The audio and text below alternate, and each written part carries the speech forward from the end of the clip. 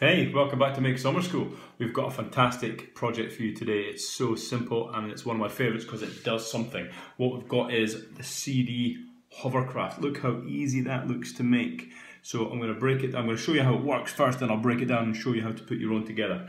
So first of all, I'm going to open up the valve. I'm going to blow this up. Make sure the valve is open. Now I've closed the valve here, I've closed the valve. So what I'm going to do, this is a really high friction piece of material. I'm just going to place this CD on there and you see how it sort of flows down but not very well. Watch this. I'm going to put the same angle, hopefully keep the same angle. Open the valve.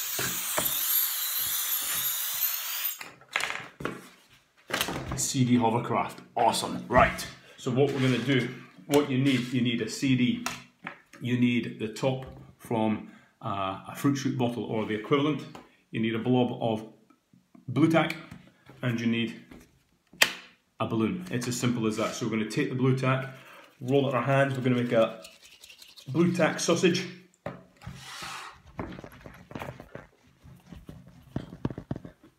We're going to take that sausage, I'm going to put it around the rim of here.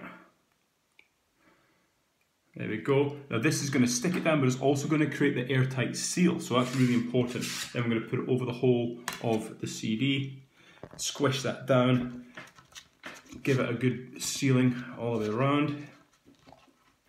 That's the valve open, that's the valve closed. You can put the balloon over it like that. You could blow it up first and then put it over just by sort of pinching it, or open it up and blow up through the CD itself. It sometimes closes when you do that. Then you can close it and you're good to go. CD Hovercrafts, get involved, show us your pictures, send us your videos, make some ramps, have some races. They are such good fun. You can decorate these, personalise them, go for it. Post on Facebook, Instagram and Twitter and look at our feeds for those addresses.